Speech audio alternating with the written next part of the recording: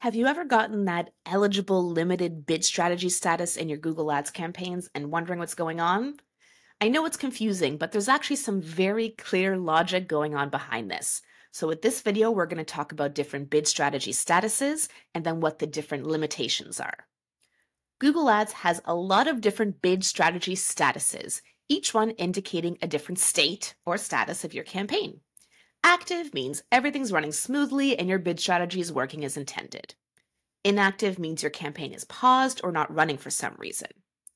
Learning means you recently made a change to your bid strategy, so Google Ads is collecting data to optimize performance.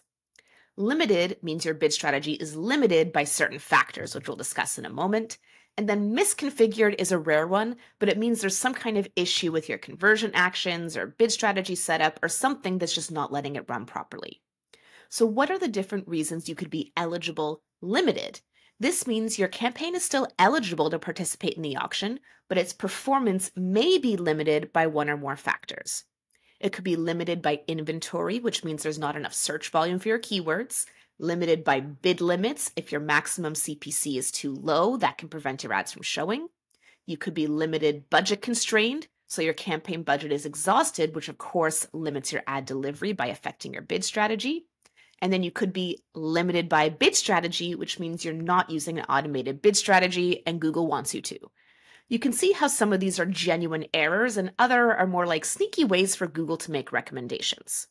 So to fix this status, look for the reason why you are eligible but limited.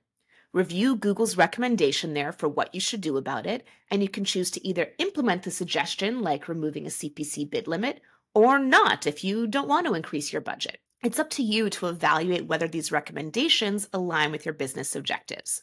If so, go ahead and make the change. If not, you can leave things as is. Remember, even with an eligible limited bid status, your ads can still show in the auction. Perhaps the limitations you've put in place are intentional and are what help align your campaign with your business goals. If you're still feeling stuck and not quite sure what to do, you can feel free to book a call with me via my website. That's jill.ca, JYLL.ca.